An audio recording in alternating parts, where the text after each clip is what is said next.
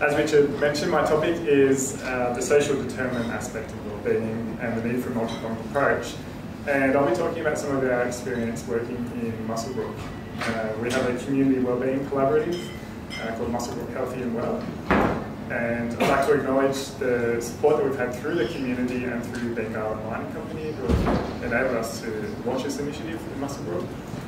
Also mentioned Carly Hughes, who's here today. She's our local coordinator, and then there's some of our members of our steering committee here as well, which is great to have you. So Muswellbrook Shire is an area that's strongly tied to the mining industry. A large proportion of people that work in Muswellbrook work in the mines, but there's been in recent years a focus on economic diversification. And in parallel to that, there's been an increasing recognition of some of the social challenges that the community faces around things such as education. There's less than a third of adults over the age of 15 who have completed high school. Physical and mental health difficulties, crime, juvenile offending, family violence and child protection and so on. And it's not about focusing on the negatives or the challenges, but it's about recognising that underpinning some of these things, and when we talk to people in the community who live and work there, there's some other systemic difficulties that they're faced with as well. And some of these challenges can be maybe symptomatic of some of those systemic challenges. So things like services being able to keep up with the demand due to lack of resources. Interagency referral and communication systems that sometimes can be ineffective. Limited public transport options can be a major barrier. Difficulties accessing health services. Community facilities and commercial venues can come up when you can't physically get there through public transport.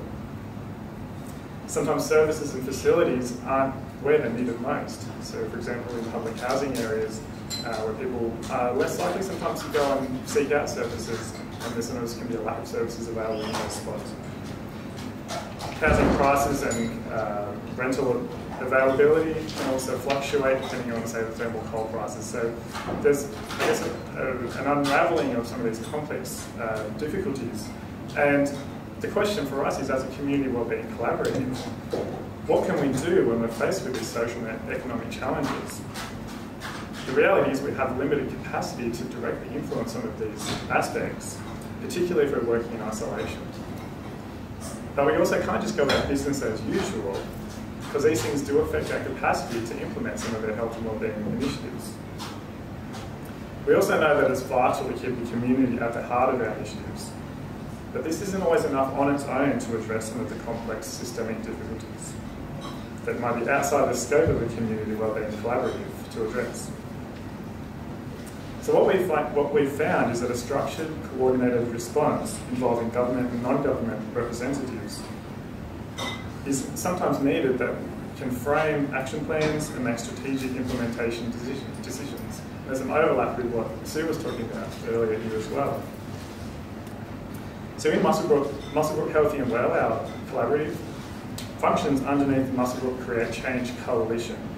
This is a committee that brings together representatives from New South Wales Department of Premier and Cabinet, police, education, transport, the local health district, council, Aboriginal leaders in the community, the University of Newcastle, and the public housing provider in the area. This coalition is inspired by two models of collaborative working together.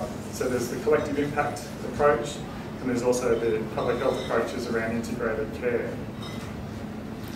And though these are usually used in different contexts, there's some overlaps between these two approaches around working collaboratively to identify and address priority areas with a focus on community engagement and consultation.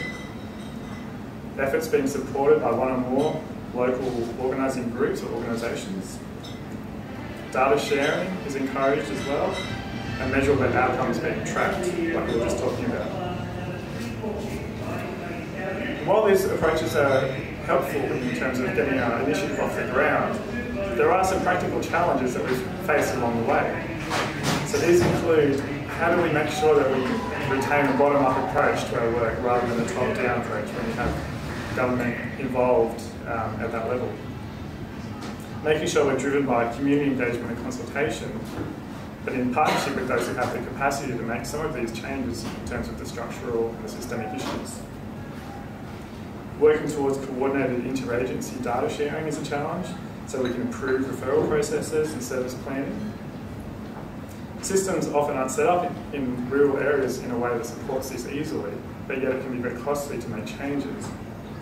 So perhaps innovative, translatable and scalable models implemented across multiple regions are needed around data and communication and referral processes. Ensuring co-design approaches are used, involving the community, Aboriginal leaders and representatives from other marginalised groups to ensure that their voices are heard. And the other challenge is that sometimes initial enthusiasm can dissipate quickly. So how do you build and maintain momentum along the way and avoid wheel spinning? And lastly, that fostering local ownership is also important, so you can have an eye towards sustainability of initiatives, and so that when things maybe wind up in terms of a formal sense, how do you have local ownership around initiatives that can keep going? So we definitely don't have all the answers, but in our experience, just like with community wellbeing collaboratives that are works in progress, regional coalitions are also the same. But this kind of coordinated, systemic and multi-pronged approach can have the potential to drive new intervention models, evidence-based programs, policy frameworks, collaborations and structural changes that maybe can have potential to begin to tackle some of these challenges around social determinants of wellbeing.